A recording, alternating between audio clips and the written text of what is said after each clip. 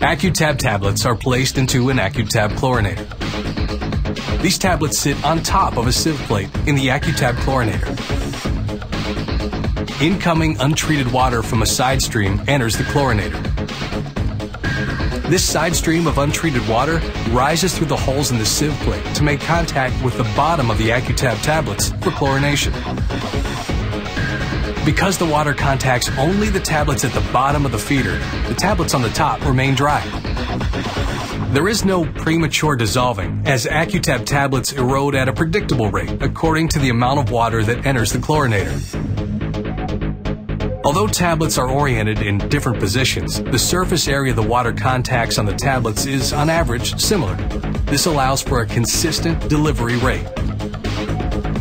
Chlorinator effluent, or treated water, is returned to the main system flow, providing the desired level of available chlorine to meet your operational needs. The Accu-Tab system.